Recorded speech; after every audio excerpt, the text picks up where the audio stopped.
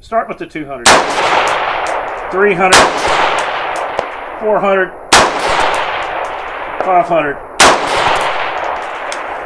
Alright guys, GoBoy32 here, check it out. So this is more of a video log than it is anything else.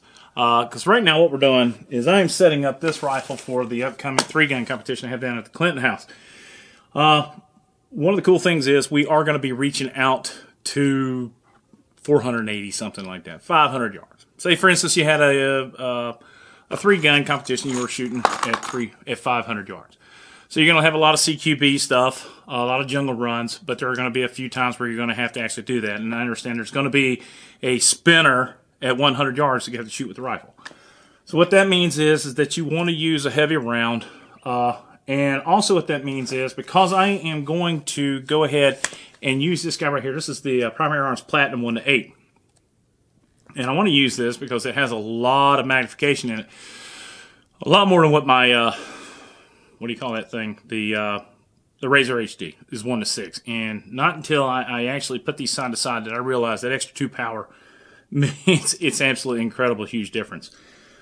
Also, what we're trying to do is I'm setting this scope up. I'm also running a 77 grain. These are just the Magtex.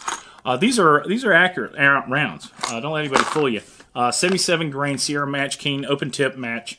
So what I want to do, because it's a heavy round, it's suitable, real suitable for this barrel, Wilson Combat Barrel, and it will work with this reticle when it's zeroed at the proper distance. So what we did was I ran the ballistics. I know the ballistic coefficient of the round. We're shooting at about 2705 out of this rifle, the 16-inch Wilson Combat Barrel with the JSC comp on it. What I'm doing now is I've zeroed it at the at 50 yards plus a 1/4, and I have targets out to 500 yards. And this is the first time that I'm actually using some of the new cameras. I don't care about going beyond 500 because that's about it. That's as far as we're going to go. So all I want to do, ultimately at the end of the day, is make sure that this reticle is suitable to that round and this rifle. And that's how it all works. I don't want to have to reload this time around. I'm too busy. I got too much crap going on. So we're just going to go ahead and buy probably 150, 200 rounds of this stuff. Even though it costs a little bit more money reloading, but the time is money for me right now. So what I want to do, we've got the cameras up there. We're going to go ahead and start off with a 200-yard target, which is about the size of a 1/3 IPDA target.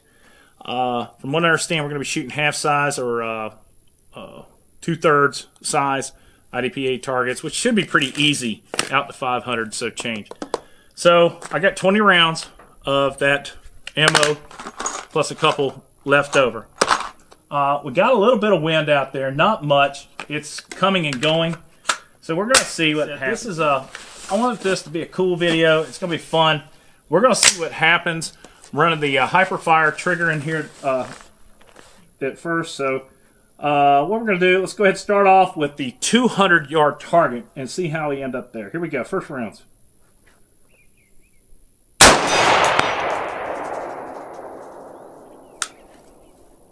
Got him.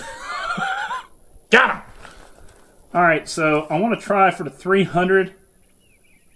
It is sitting up there on the top right hand. I got a little tiny target up there. Why don't we go ahead for the tiny target at first? See if we're anywhere close on this thing. Okay, here we go.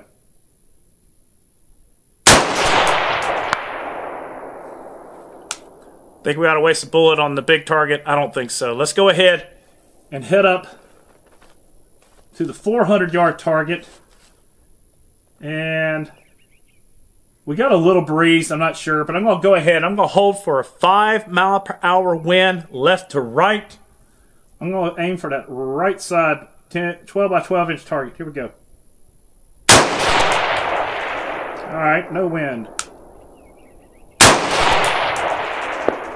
Alright, let's try for the little target in the middle.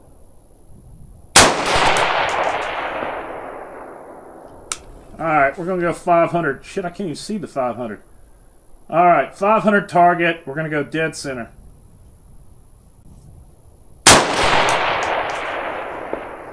Yeah.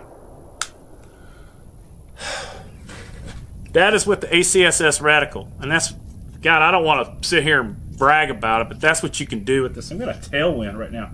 I am so parched, man. I came out here with 0 fluids. Okay, so the difference is between sitting behind a bench and shooting after you've been running is a huge difference. So that's a big difference. So let's do this. I want to run. I'm going to shoot it to 200 even though it's down. We're going to run all the way up just to see if we can hit, be close. We got a little bit of wind left or right, but we'll see. Start with the 200. 300, 400, 500.